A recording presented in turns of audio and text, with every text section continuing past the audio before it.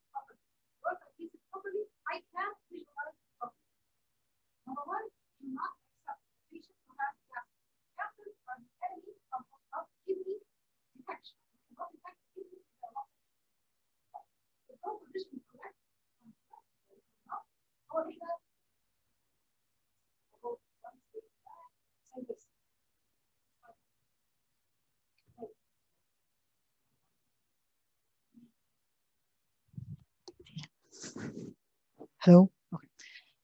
Either through an intercostal approach or through a subcostal approach. The subcostal approach means below the ribs, and this is a nice place to check the kidneys, whether longitudinal or transverse.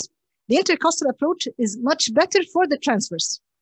Okay, so we use both approaches, not just one. I should use a transducer according to the patient's body weight. If there's lots of fat, then I should use a lower depth. If not, up to 5 megahertz is acceptable. دايما عشان أجيب a proper LS including both poles, I should use a perpendicular beam. يعني the probe should be perpendicular to the body in the subcostal region. To obtain a TS is very importantly عشان to display the pelvis. If this is a demo of where we should place the probe if I want a TS position. Yeah, I'm sorry, go back. All right, another back. All right. يبقى أنا كنت عايزة ده. This is a proper TS position. The probe should be in the subcostal region or intercostal just above it if that needs be. And then I can see the kidney with the pelvis evident. This is the longitudinal position. As you can see, the beams should be perpendicular to the kidney for proper visualization of both poles of the kidney. وده هيبقى very important بعد كده to measure the kidney size. نفس الكلام, I could place the patient in a lateral position and use the probe in a coronal view, which means I could tilt the probe slightly towards the head of the patient. This will give me the opportunity to show the kidney in proper light. Both ends are visualized. I can see the medullary pyramids that look like beads, and in the transverse position, I can see the collecting system properly. Another demonstration, it's really important to know where to place my probe, how my hand should be placed, okay? And then when I place the probe in this position, oh my God, then I could angle it up and down or slide the probe slightly, all right? The normal kidney, as we all know, is bean-shaped. It's bilateral. The patient should lie in the supine position and take a deep breath. The kidney is either isoechoic or slightly hypoechoic to the liver and has a hyperechoic center. The hyperechoic center is due to the refraction of the beams on the vascular structures, walls, and the walls of the collecting ducts. The normal difference between both kidneys should not exceed 2 cm. All right. Another view of the LS of the kidney, I can see my pyramids. زي ما دكتور نعمان قال, and he improved in that. He said, إن دي كلها اسمها parenchyma, لكن دي is the cortex. I can see my capsule as a very thin hyperechoic line. My cortex should be hypoechoic, slightly iso or slightly hypoechoic than the liver, and a hyperechoic center. Okay.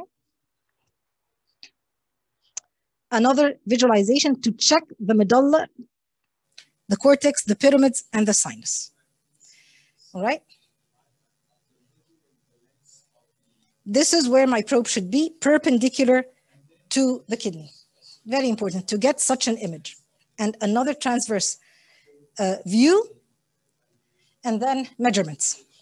Normally, both poles of the kidney should be seen, and it would be so much better if the sinus was in the middle of both poles. Yani one pole should not be smaller in size than the other. I should see cortex of equal diameter on either side of the parenchyma, of the sinus. This will give me good measurement of the length. Normal length is 10 to 12, normal width is 4 to 6, and the parenchyma is 13 to 25. Okay, then we're going to discuss abnormalities. Normal variations is also an abnormality, and the first one of them is the hypertrophic colon of Burton.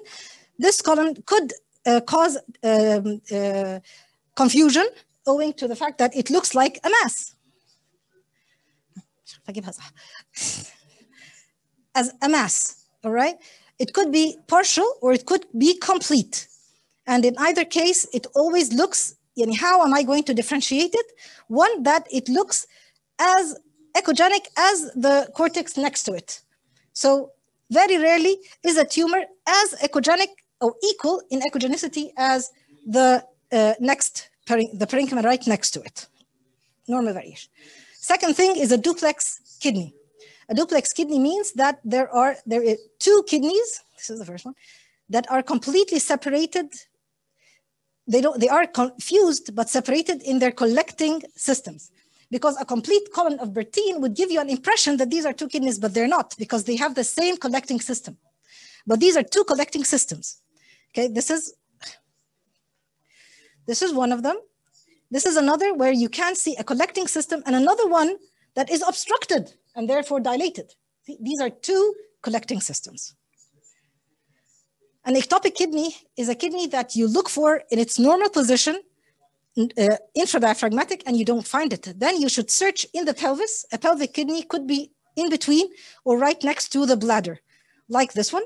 This is the bladder, and here is an ectopic kidney. Usually, the kidney starts embryologically in the pelvis and rises and slides up. But a pelvic kidney is a kidney that fails to do that. As it rises, it rotates. So a pelvic kidney is a malrotated kidney, right? This is an ectopic fused kidney, which we should not confuse with a horseshoe kidney. A horseshoe kidney is a kidney that is fused in its lower poles in front of the aorta and the IVC.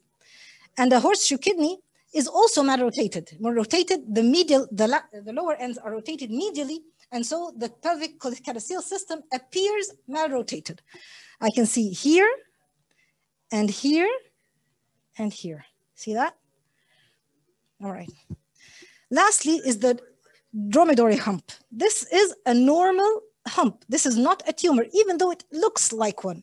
I should not confuse it with a tumor. It usually is on the left side, and that is because as the kidney develops, it is pushed by the spleen. And so part of the cortex becomes a hump, all right? It's usually, almost always the left kidney. Okay. Renal diseases, pathological renal diseases. We will start with the diffuse renal diseases. This means diffuse changes in echogenicity, which is a non-specific sign of parenchymal disorder. The parenchyma could be hypoechoic or hyperechoic compared to the normal side, or if bilateral, compared to the liver or spleen. Increased or decreased corticomedullary differentiation can also be present. And if there is diffuse change, then it usually in the acute phase is the kidney is enlarged, and in the chronic phase, the kidney is shrunken. And as we can see here, in acute tubular necrosis, the kidney is enlarged, hypoechogenic compared with the surroundings and to the other side, and with increased corticomedullary differentiation. And that is because the parenchyma became more hypoechoic, not because the sinus is hyperechogenic. This is one, and this is another, where we see enlarged size, there's some fluid here, and hypoechogenic. This one is a hyperechoic because in acute tubular necrosis, it can be either hypo or hyper. In acute glomerulonephritis, it's always hyperechogenic and enlarged in size with good decreased differentiation between the cortex and the medulla. In acute tubular necrosis, there's increased differentiation, but in acute glomerulonephritis, there's decreased differentiation between cortex and medulla, okay? Because the kidney becomes hyperechogenic. In amyloidosis, the kidney is also enlarged with prominent papillae because the amyloidosis causes increased hyperechogenicity. So much the medullary pyramids appear very prominent, okay? And there's poor corticomedullary differentiation. Lastly, chronic renal failure. Chronic renal failure, any cause of chronic renal parenchymal disorder will lead to a small-sized kidney, okay, with poor corticomedullary differentiation. And I have chosen to show you the 3 grades. This is an almost normal-sized kidney, 98/35, but there's decreased cortical thickness, as you can see, 8. This is second degree because the echogenicity is much more than the first. This is slightly hyperechoic than, more markedly hyperechoic than, and this is a shrunken kidney with poor differentiation between cortex and medulla, thin atrophic cortex, very small in size as you can see, compared to the liver, and there is a tiny cyst. One of the things that denote chronicity and renal failure. What causes diffuse bilaterally enlarged kidney disease? The most important one is diabetic nephropathy, also adult polycystic kidney disease, which we'll see right now, the presence of malignancies, amyloidosis, and collagen vascular disorders. Small kidneys, of course, chronic renal failure, but chronic reflux nephropathy would do that, analgesic nephropathy would do that, glomerulonephritis would also do that. Okay, moving on, we'll start by the simple cyst. Just as Dr. Nauman said, a simple cyst is a cyst that is anechoic, no content, sharp demarcation, smooth surface, and an enhancement beyond it. This is how I would diagnose a simple cyst.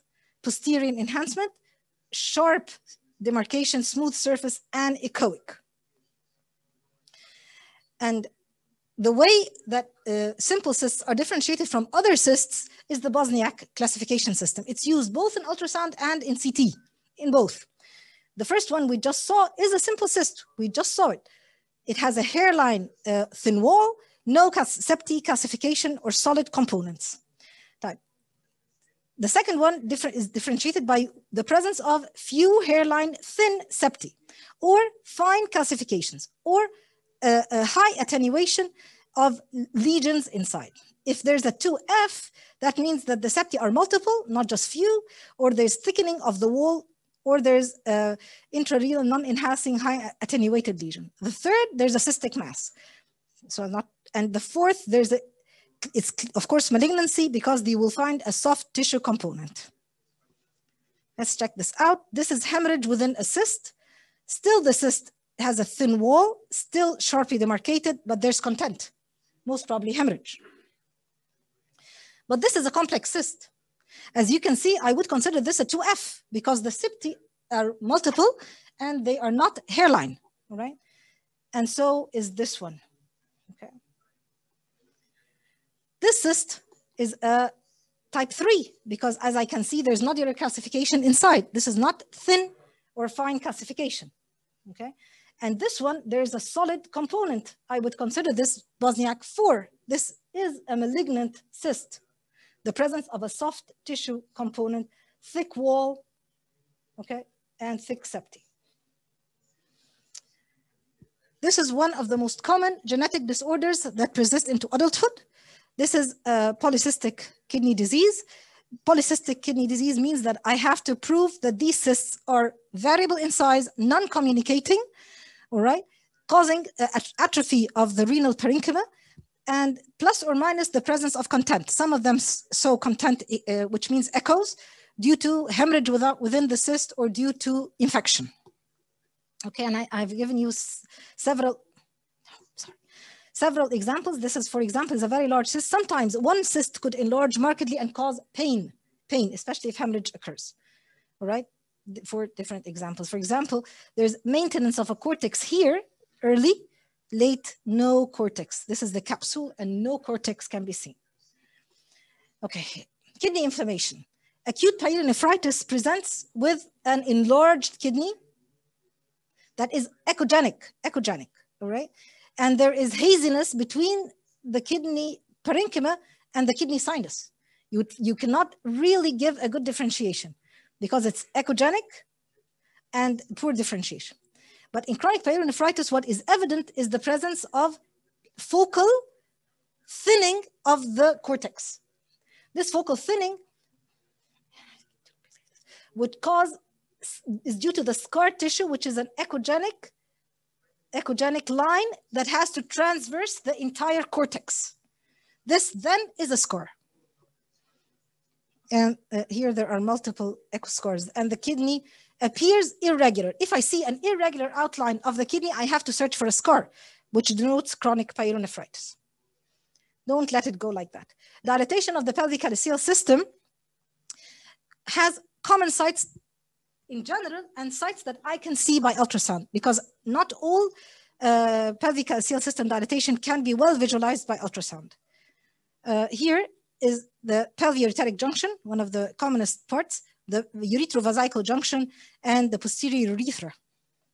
What are the causes of hydronephrosis? Multiple, as you can see, the most important of which is either congenital pelvio-ureteric junction obstruction that could persist up to adulthood and only present in that time, stones, of course, and tumors.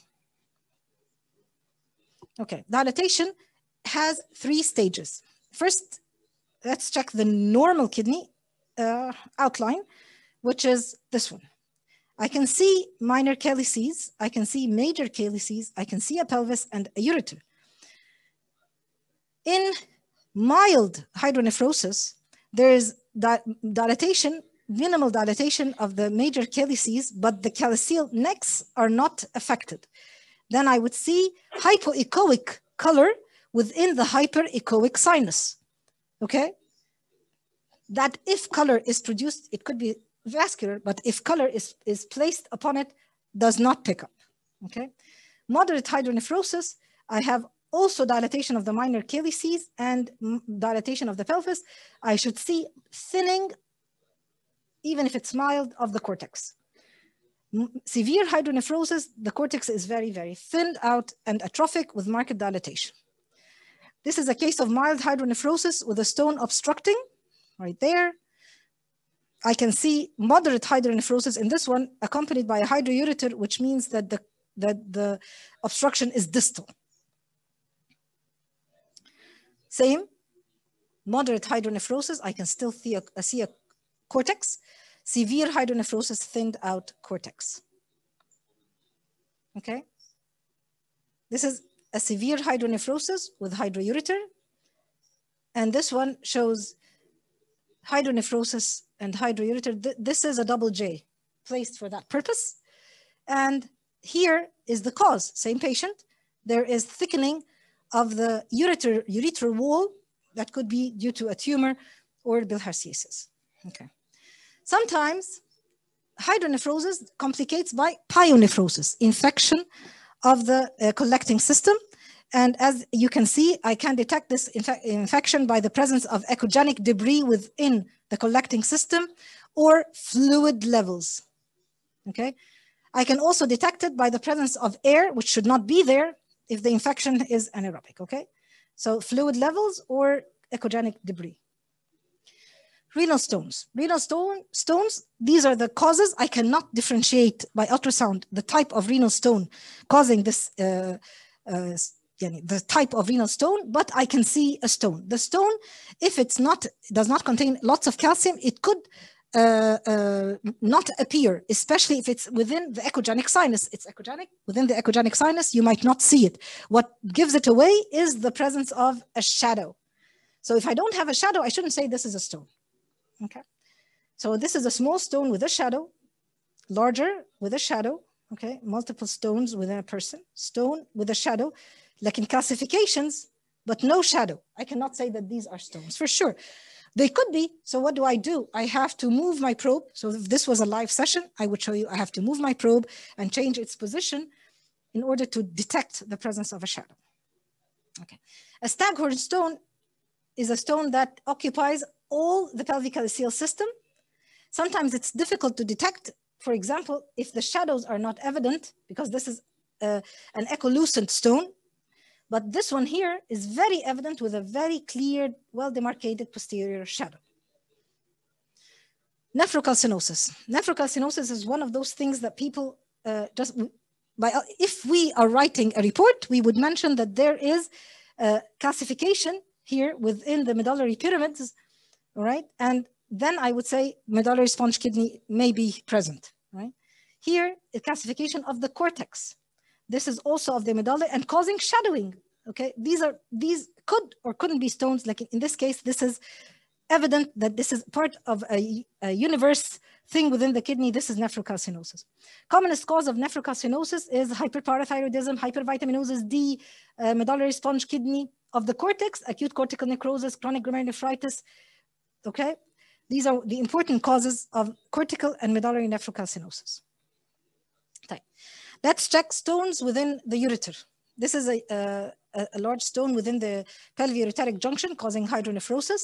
This is very rare. And when I found it, I thought I'd show it to you because usually we cannot detect the mid-ureter. We can see the upper part of the ureter or we can see the lower part of the ureter entering into the bladder. But mid-ureter is usually obstructed by gases. So this is a mid-ureteric stone, very nice. And this is a stone in the distal end of the ureter just before it enters the bladder.